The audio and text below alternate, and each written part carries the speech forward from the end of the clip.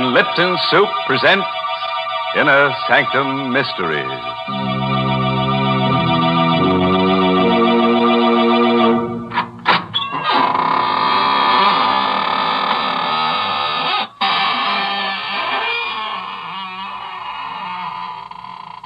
Good evening, friends of the Inner Sanctum.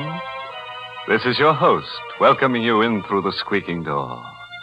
Come in, see my latest collection of corpses. I've dug up some very interesting pieces, but of course I had to pay a stiff price. This petrified man, for instance, he's over 100 years old. They found him in a forest. That's right, aged in the woods. My goodness, do you expect folks to believe nonsense like that? Oh, but it's true, Mary. Look over here at this artist model. The last time she posed for a sketch, she was drawn and quartered. The artist wanted to paint her with her head in her hands, but he didn't have the nerve to axe her. So he sawed her in half. What an imagination you have. You don't believe me. All right. I'm not going to show you my corpse collection anymore. This is the last time. Well, I don't believe that either.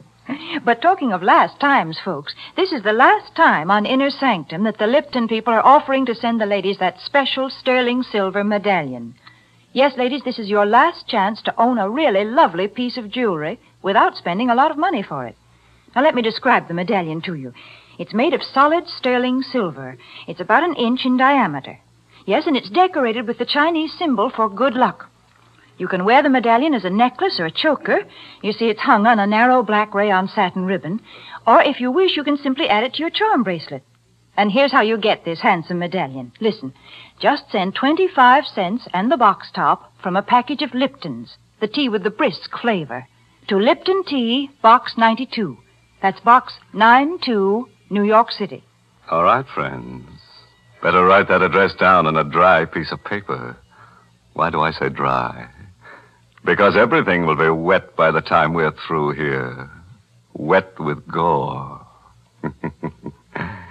Tonight's story is called Dead Man's Debt. It's an original radio play by Robert Newman. And our star tonight is Joseph Julian, who plays the role of Danny.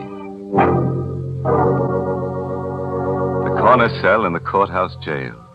Stone walls, stone floor, and a hard cot. Lying on the cot, huddled under the blanket, is Danny Gorman. His eyes are closed and his breathing is regular. But even he is not sure whether he's asleep or awake. For he's listening to a voice he's heard quite often during the past few weeks. And a voice he shouldn't be able to hear. A voice of a dead man. Are you sleeping, Danny? Don't. It's a waste of time. A real waste. You'll be sleeping for a long, long time very soon. When you're dead like I am. No. Yes, Danny. Did you think you were going to get away with it? You won't. You'll pay. And soon. No, I said no. Shut up, will you? What's the trouble in here? What are you making all that racket for? What? Better pull yourself together and get moving. Waiting for you downstairs, court's in session. All right, don't rush me. I'm coming. I'm not rushing you. Sure glad to be rid of you. Glad you won't be coming back here again. What?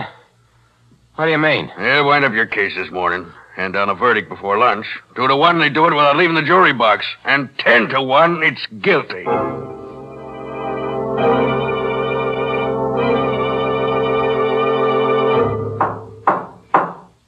Gentlemen of the jury, have you reached a verdict? We have? Prisoner will rise and face the jury. Go on, Danny. Stand up. What is your verdict? Not guilty. Right. You mean? What a riot. I should have taken him up on it. 10-1 he wanted to give me that you were going to send me up. But I knew it. I knew you would. Order, Mr. Russell. Will you quiet your client? I apologize, Your Honor, but as you can imagine, he's been under considerable strain. Take it easy, Danny. Danny. Oh, Danny. Oh, Gail, hiya, baby. I knew it too, Danny. I knew they'd let you go. They had to.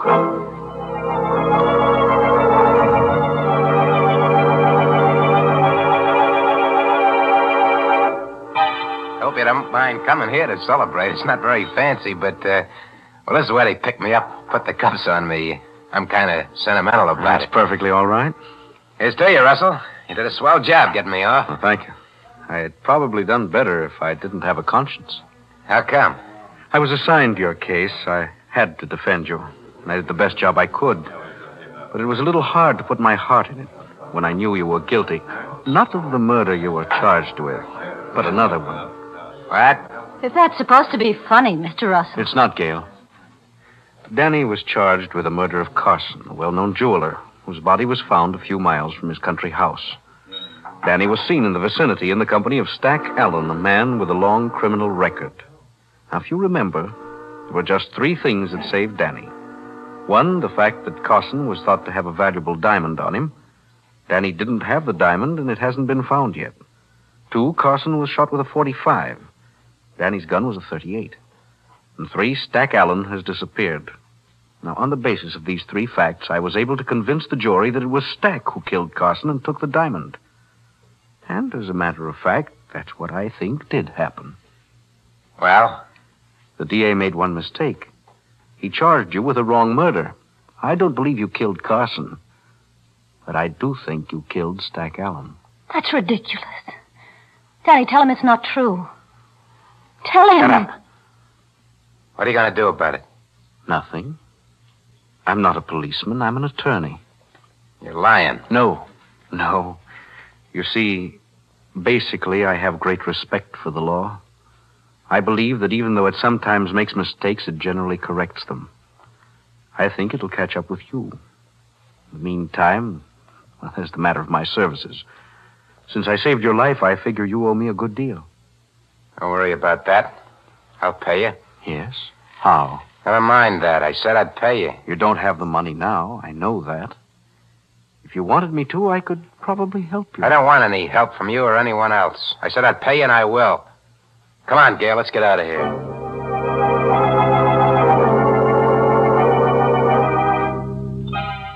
you sleeping again, Danny?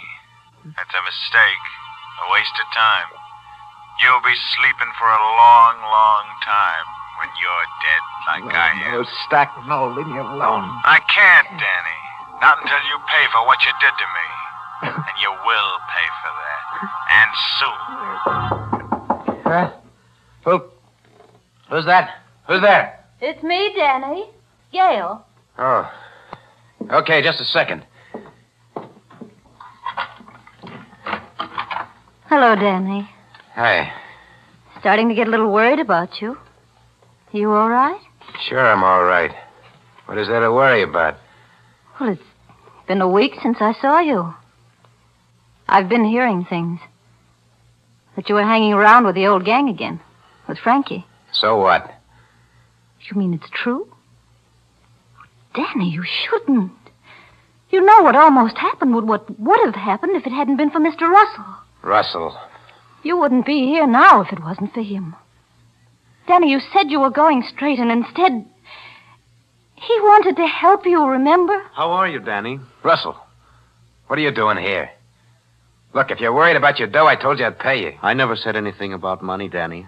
And I'm not worried about being paid. I'm a firm believer in balancing accounts.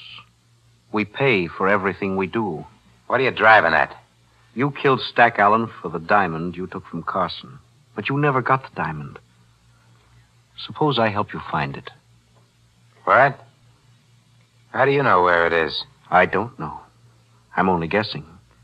But if you show me where you buried Stack's body, I think maybe we can find it together. You're just trying to trap me.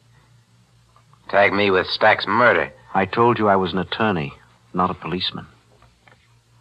Okay. Okay, I'll take a chance on it. Get your car, I'll show you.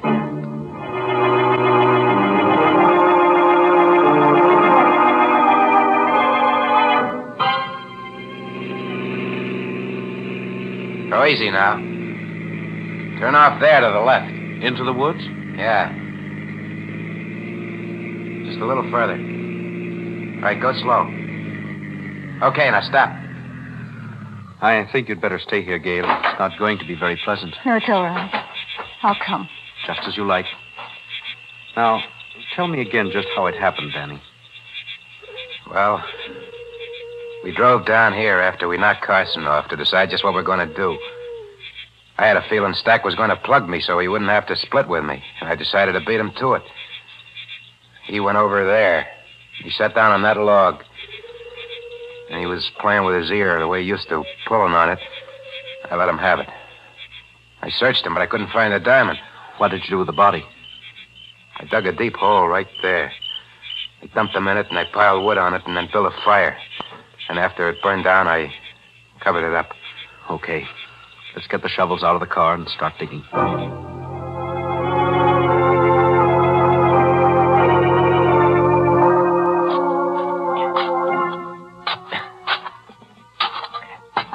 Hey, my shovel hit something. I think it's him. Gail, will you go back to the car? No, I'm going to stay.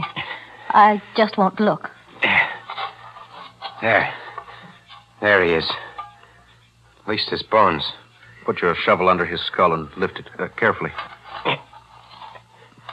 Hey, the diamond. The diamond's lying right underneath him. How did you know? I didn't. I told you I was guessing. You saw him take it from Carson, knew he had it with him, but you couldn't find it when you searched him. You mentioned that when he was thinking, he had a way of playing with his ear. His ear, of course. That was it. He hid it in his ear. Maybe he figured I was going to stick him up with something. Maybe. Anyway, I got it now. We're rich, you hear, Gail? We're rich. Yes, I hear. What are you looking at me for that way? Danny, I loved you for a long time. Even when I knew there were things wrong with you. I stuck with you through the trial because I thought you were innocent. That you hadn't killed Carson. Now I hate you. I stood trial. I got off, didn't I? I paid for the diamond. And now it's mine. Yes, Danny, it's yours. But you haven't paid for it. You're only going to start paying for it.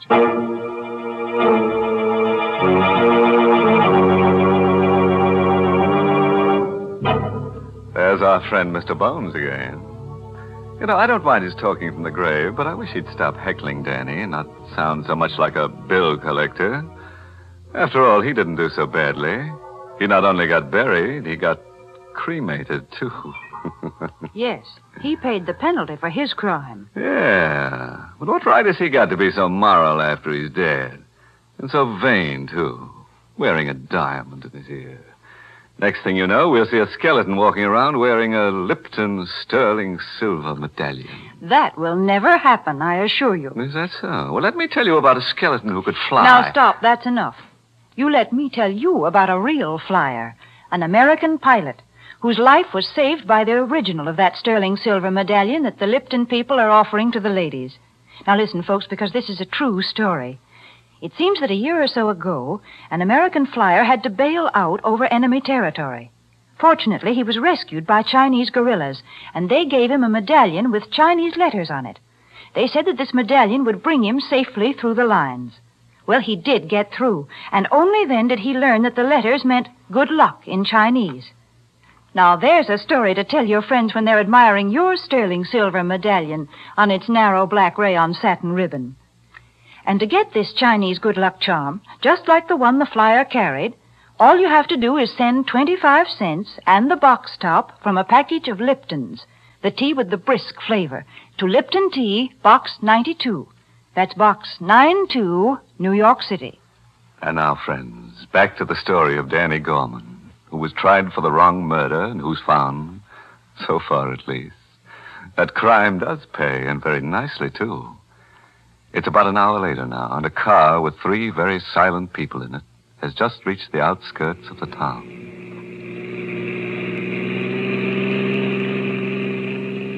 What's the matter with you two, anyway? What are you sitting there like a pair of mummies for? Why don't you say something? I said everything I had to there in the woods, Danny. I've got nothing to say. No, nothing at all. I'm trying to pull a lily act now, Russell. Don't forget, you're in this as deep as... Hey, wait a minute. Stop right here. Yeah, that's right, in front of that hock shop. Where are you going? Inside to see a friend. Might just as well get the dough to pay you off right now.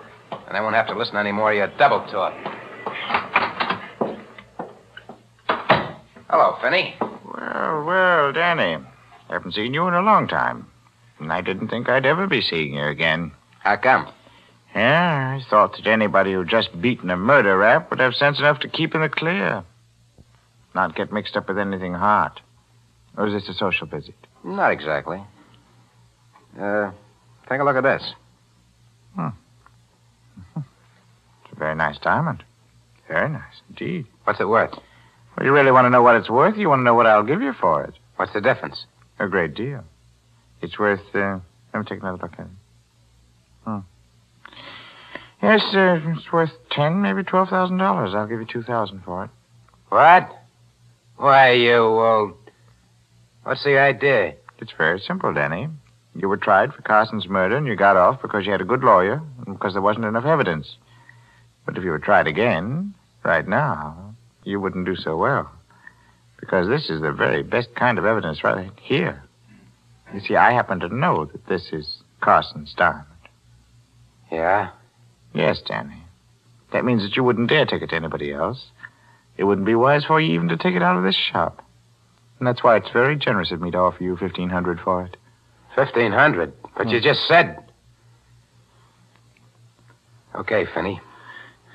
Take the diamond, give me the dough. That's very sensible of you, Danny. Come back tomorrow about the same time. Nothing doing. I'm taking a powder out of town. I want the dough right now. All right, Danny. Wait out there, and I'll get it for you.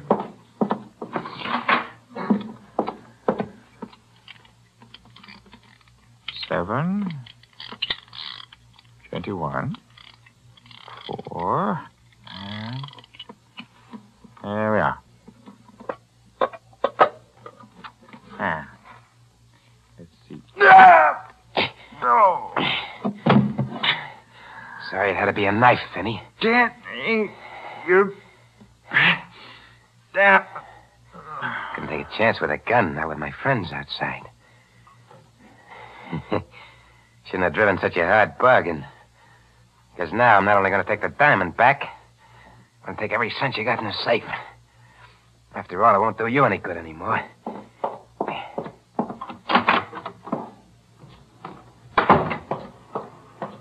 All right. Yeah, let's get going. You seem quite pleased with yourself. Why shouldn't I be? Get rid of the diamond, and I finally got my hands on some real dough. I can pay you off now. What do I owe you? I told you, Danny. A great deal. Your life. Okay, don't build it up. What do you want in cash? I never said anything about money, Danny. There is something I want. When the right time comes, I think I'll get it.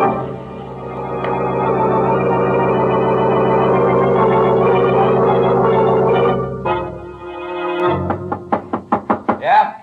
Who is it? Me, Danny. Frankie. Oh, just a second. Hiya, Frankie. Fine. Just a little worried about how you were. Me? How come? That little job last night. Said you wanted to get in on it, then you never showed up. So maybe you were sick or something. Oh, that, No. It was just that, well, I changed my mind. Yeah? Yeah, I kind of thought it over. I decided, I better stay in the clear. Go straight from now on. That's smart, Danny. Real smart. Yeah, I think so. How'd it go? Smooth as silk. We ended up with stuff worth, well, 3 or 4 G's anyway. Yeah, swell. Yeah. It's only after it was all over that we ran into something kind of funny. What was that? Well, the stuff was kind of hot, and we thought we ought to unload right away, so we went down to Finney's. You know, the fence. Yeah. We got there, it didn't seem like there was anyone around. I took a gander in the back room, and you won't believe this, but the safe was open. Cleaned out. There was Finney, dead. What? Well, you have any idea who did it? I don't know. He'd been knifed. Whoever got him left in such a hurry they forgot to take the knife with them. I got it right here. Well, let's see it. No, don't touch it, Danny. You might get your fingerprints on it, and that'd be bad. I said don't touch it. I'll try any monkey tricks or I'll blast you for keeps. So you were going straight, eh? You mealy-mouthed double-crosser. Where's the diamond? What are you talking about? Don't give me that. You think I know your knife when I see it? There's only one reason you'd go to see Fenty. To cash in on that diamond you and Stack took from Carson. Well, I want it. Okay. Okay, Frankie, you can have it. I've been having nothing but tough luck ever since I first laid eyes on it. It's over there in my bureau, hidden under my socks. I'll get it for you. You're starting to show some sense. Yeah, I think so. More sense than to let you leave here knowing what you know. Now, get my friend the lawyer down here. Everything will be hunky-dory.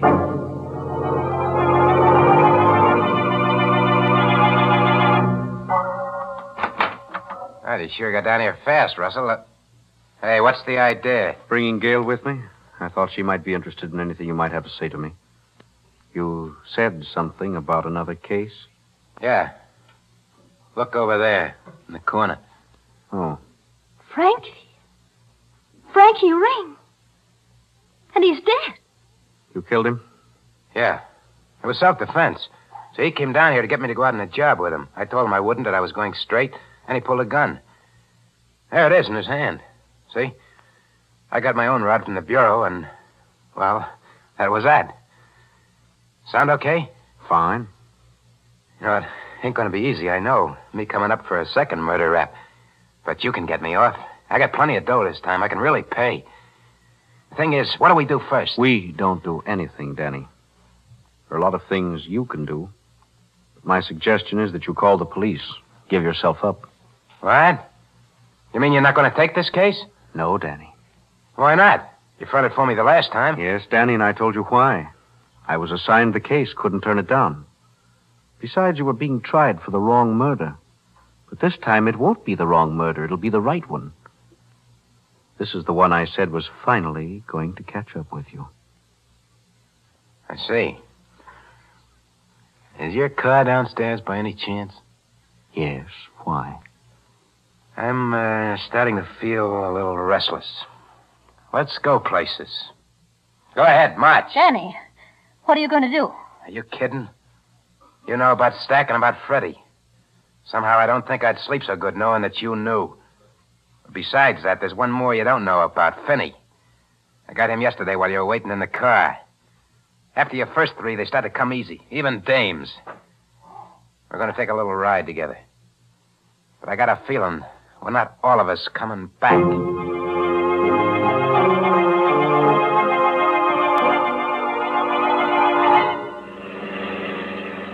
Keep driving till I tell you to stop. Right. You're taking this awful quiet, the two of you. Maybe you don't think I'm going to go through with it. Oh, I think you intend to, all right. Whether you will or not is another story. So is the reason I'm taking it this way. Maybe this is as good a time as any to tell you a few things. Why I took your case in the first place. Well? It was because of Carson. He was my father's best friend. Kind of a second father. It was he who put me through law school. When he was murdered, I made up my mind to get to the bottom of it, find out who killed him. I didn't think it was you, and it wasn't. But you were involved. And I knew that if I helped you get what the murder was committed for, the diamond, eventually you'd pay for the murder you committed. Well, now you've got not one, but 3 murders to pay for. What are you stopping for? Railroad crossing. There's a train coming. Can't you hear the bell? Told you to keep going till I said for you to stop. Okay. Hey, what's the idea? You stalled the car. Yeah. To make sure it stays stalled, I'll just take these keys. Danny, we're right on the track. Yeah. This is it. You fell in love, see? You ran away together, smacked into the train. Now, don't try the doors. They're locked. I'll just wait over here and make sure everything goes the way it should. Well, Gail? Somehow I'm not frightened. And I don't care. Hey, my foot! My foot! It's caught in the train! Hey, it's not coming down your track. It's coming down this one! Hey, Russell! Gail, help me! Help!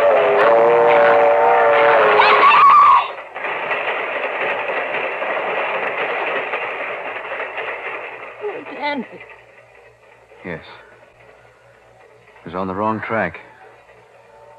Then he'd been on the wrong track for a long time. John, what was it you said before about why you took the case? Was it true? Yes. But you always talked about payment, about something you wanted. I wanted justice. And I also wanted something else. Someone Danny had at first and then lost. Someone he didn't deserve. John. Yes, Just. That's right. You.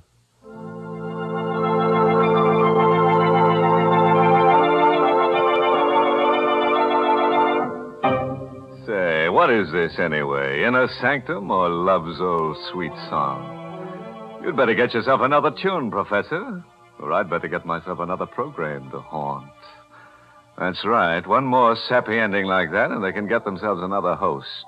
Why, what was the matter with that ending? I thought it was the nicest one we've had this year. I thought it was sweet the way those two people discovered they loved each other. Listen, Mary, there's only one kind of sweet stuff that goes on this program, and that's sweet essence of cyanide. Oh, good gracious, this is the last show of the season. Can't you be human just this once? All right, Mary, I'll tell you what I'll do. When Gail and that lawyer get married, I'll send her a Lipton sterling silver medallion for a wedding present. Well, they'll have to get married real soon then, because this is the last time on Inner Sanctum that the Lipton people are offering to send that special medallion. Yes, ladies, this is your last chance to get a solid sterling silver medallion hung on a narrow black rayon satin ribbon. A lovely piece of jewelry to wear with your simple silk dresses and with your dressy suits as well. So you'd better send for your medallion tonight. Just send 25 cents and the box top from a package of Liptons, the tea with the brisk flavor, to Lipton Tea, Box 92, New York City.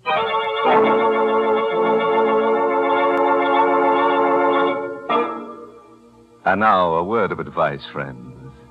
Don't let tonight's story, all this business about dead men's debts, prey on your mind too much. If you should wake up at about 2 in the morning and hear strange footsteps coming up the stairs toward your room, don't worry. It won't be a homicidal maniac. It will probably be the ghost of a bill collector coming to collect IOU. By the way, this month's Inner Sanctum mystery novel is Lay That Pistol Down by Richard Powell. Well, now it's time to close up shop until the end of August. Much too hot to go around murdering people. And down at the morgue, everybody's planning to stay on ice for the summer. So we'll be back to haunt you on Tuesday, August 28th, with more Inner Sanctum stories directed by Hyman Brown. Better have that date tattooed on your chest. Tuesday, August 28th. Until then, remember to serve Lipton, the tea with a brisk flavor, iced as your summertime beverage. And be sure to serve Lipton's noodle soup as the one hot dish with a cold meal. And now it's time to close the squeaking door. So, good night. Pleasant dreams.